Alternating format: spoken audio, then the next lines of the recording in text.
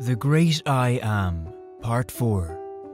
I am the Good Shepherd. John 10, verse 11 says, I am the Good Shepherd. The Good Shepherd lays down his life for the sheep. This is the fourth of the 7 instances where Jesus invokes the I Am terminology, which implies that he is divine. In this fourth I Am statement, I am the Good Shepherd is a separate analogy, related but not identical to the ones we discussed earlier. First, we must understand the role of a shepherd. Shepherds not only had to keep watch over the flock to prevent them from straying, but have to defend the sheep from animals like wolves, bears, as well as thieves. Jesus used the term shepherd as a metaphor to help the people of the time understand better who he was. There had been many prophets and religious leaders who were seen as shepherds to their people, but among them were Pharisees and scribes, whom Jesus identified as false and evil shepherds, whose wicked motives were rooted in hypocrisy, pride, unbelief, and selfishness. David's experience of shepherding shows that it was not easy nor safe, according to 1 Samuel 17, verses 34 to 36. But David said to Saul, Your servant used to keep his father's sheep, and when a lion or bear came and took a lamb out of the flock, I went out after it and struck it, and delivered the lamb from its mouth. And when it arose against me, I caught it by its beard, and struck and killed it. Your servant has killed both lion and bear, and this uncircumcised Philistine will be like one of them, seeing he has defied the armies of the living God. David gives us an example of what is involved in shepherding sheep. Jacob narrates the struggles that a shepherd faces while attending to sheep in Genesis 31, verses 38 to 40. These 20 years I have been with you. Your ewes and your female goats have not miscarried their young, and I have not eaten the rams of your flock. That which was torn by beasts I did not bring to you. I bore the loss of it. You required it from my hand, whether stolen by day or stolen by night. There I was. In the day the drought consumed me, and the frost by night, and my sleep departed from my eyes. By proclaiming that I am the Good Shepherd, Jesus is saying, I am not a selfish shepherd who will run away, but I will stand and defend the sheep in my flock. He was contrasting himself with those shepherds who wreak havoc on the flock for their own gain. He is saying, I am not a thief. Jesus offers life, and life in abundance, according to John 10, verse 10. The thief cometh not, but for to steal, and to kill, and to destroy.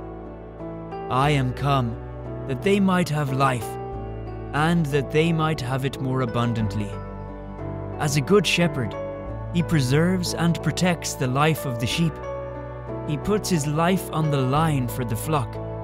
Having said that, Jesus' words foreshadow the idea that his earthly mission and purpose is to die on behalf of his sheep. Jesus was a shepherd of the Father's appointing, calling, and sending to care for his sheep, the chosen ones. He was sent to find the lost sheep and was entrusted with them. He is a good shepherd, protects them from their enemies, heals all their diseases, and restores their souls. He watches the sheep in the night season, lest anything hurt them. He is the Good Shepherd, who goes out to search for the sheep when they have been driven away or scattered in the dark and cloudy day, so that he loses none, according to John 17, verse 12. While I was with them in the world, I kept them in your name.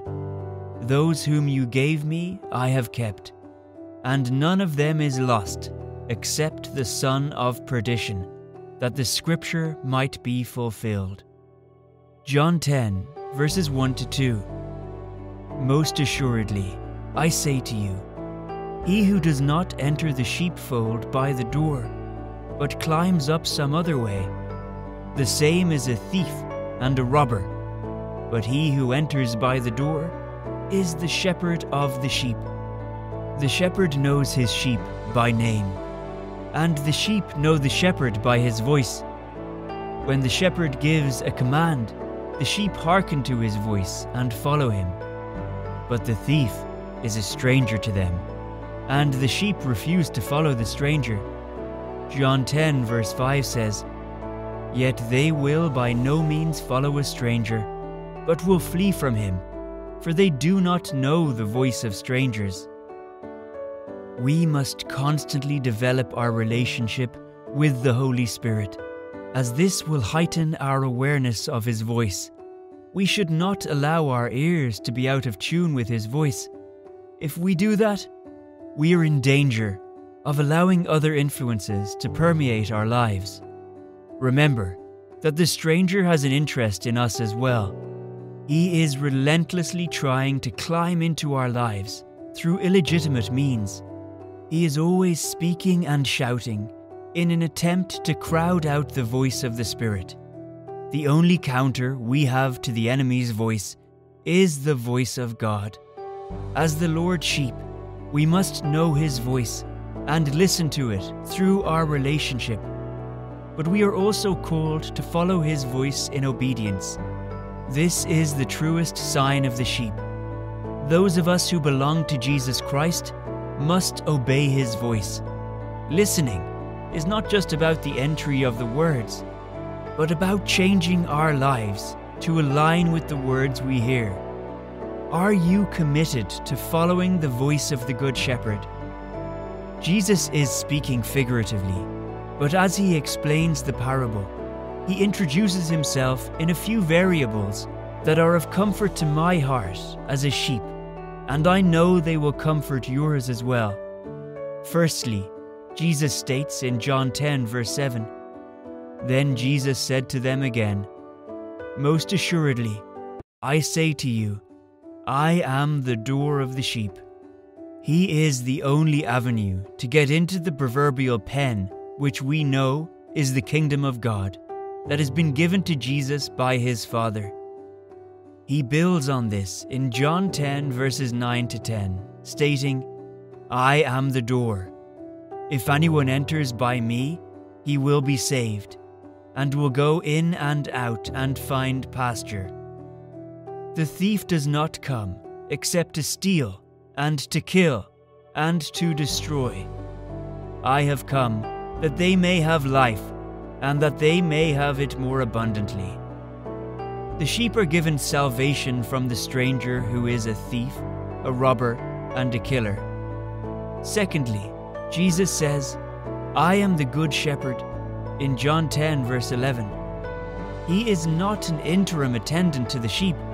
He is the owner. Further on in the chapter, we see a third person who has an interest in the sheep. But this person's interest will not drive them to protect the sheep with his life. He is only a hired hand and doesn't care for the sheep in the same way that the shepherd does.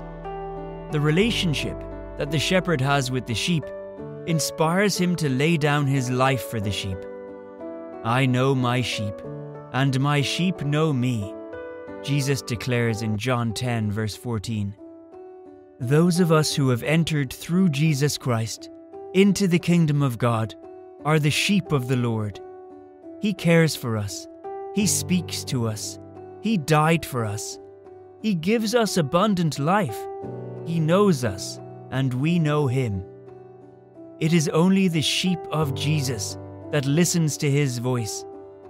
Jesus is the fullness of the voice of God. We can, in a real sense, say that He is God's final word and the Good Shepherd. May the Lord keep you. God bless you.